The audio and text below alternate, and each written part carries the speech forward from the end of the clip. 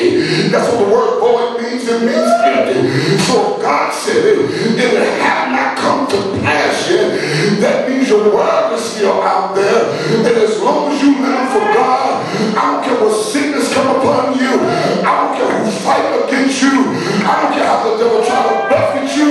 If your word haven't come back, amen, you can tell the devil shoot your best shot, because I'm going to do what God said, because it's going to happen. I'm going to fade it unless I believe. That unless is a powerful word right there. That unless it changes the game. It changes the viewpoint. It changes the perception, amen, of your situation. With that unless steps in there in this verse, it suggests that there's something on the other side of my situation that's there to benefit me. Because when you're going through hell, you don't feel like any good thing is benefiting you. The suffering is beneficial. Lord have mercy. It don't feel good, but it's beneficial to a believer. Do I have a witness here? And at times when you read Jesus, about Jesus in the scripture, you will see that Jesus always battled with his emotions. Y'all look at me funny. Well, you'll know that if you read your Bible. Jesus was always asking the Father something about what he knew he had to do. He knew what he came here for. But the spirit is willing, but the flesh is a whole nother thing. And the devil ain't messing with your spirit, he's messing with your flesh. Because if he gets your flesh to act right, you mess your own spirit up. Y'all ain't talking.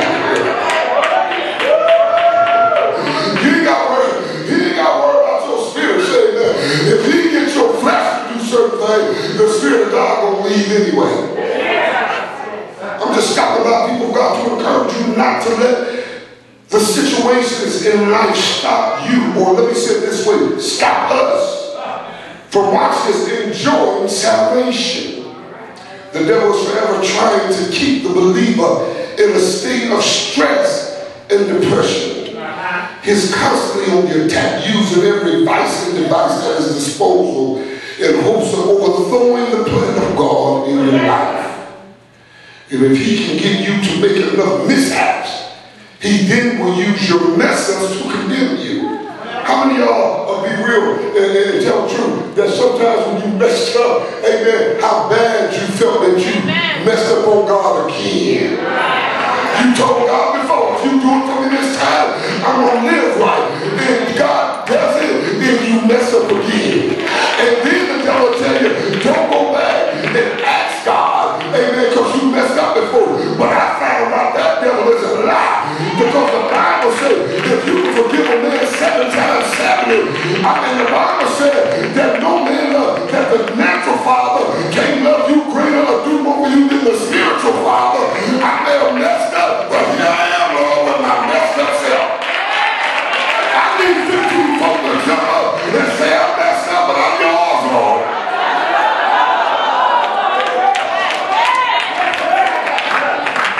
See, but we got to let the devil know that no matter what he does, I am persuaded, y'all ain't saying nothing, that even if I mess up, God is still able.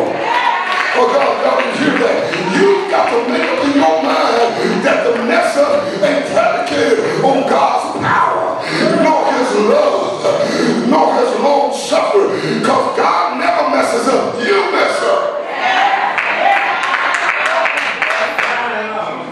So if you mess up, you need to go to Mr. Fix It. Say, man, you really want that Cadillac fixed, take it to the Cadillac dealer. The Benz, take it to the Benz. It's going to cost you something, but they know what to look for, because they made it. He knows what to look for, because he made us. Oh, I feel some burdens, my God. There were some heavy burdens in feeling better because I can feel them up here. But we finna cast that devil in hell. Somebody ought to get happy for about 15 seconds because this is an invitation that that thing that God said is gonna happen.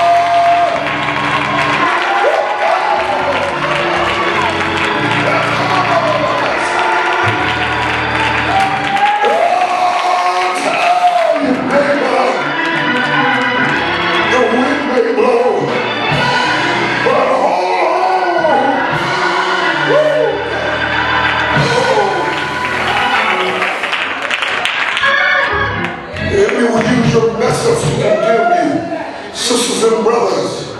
He has many strategies. That's why Ephesians 6 and 10, finally, my brother, put on the whole armor of God, that he may be able, that we may be able to stand against the wiles of the devil, and having done all to stand. You see, it's never if God came. It's always the patience to wait on him, or to make sure we want what God wants from us, oh Lord. It's never if he can. But really, God, I'm salivating after this. But is this really what you want from me? Because sometimes I can get myself in a situation and waste time only to find out that when I'm out of the situation, I still got to go back and do it his way. So maybe I should cut through the red tape and just ask, is this your will? And then wait. I hope y'all recorded. That's good. Yeah. I'm going to go back and revisit this tape and remember that one. You know, and then wait on the Lord until what I'm waiting for. First of all, we waste too much time because we have to go back and I fix up a mess up, say that. So we need to learn how to ask God, is this your will? Your fasting helps you get the flesh out the way. Because flesh confusing. It's confusing. Because flesh is emotional. And the Holy Ghost is emotional. Holy Ghost make you feel good. Kissing make you feel good. Holy Ghost make you feel good. Drinking make you feel like you feel good. Till you get a hangover. Say amen. See, some things you deal with is flesh. But you call them the spirit. Now the Bible talks about the things of the flesh. And then they say that the flesh and the spirit are enmity or enemy against one another. So whenever you in the flesh, you doing something in the flesh and trying to say hallelujah, you already created a fight on the inside because they're enemies. I'm walking up into the Holy Ghost today. Thank you. First lady cleared the way and that the praise to you. Did you know what I said?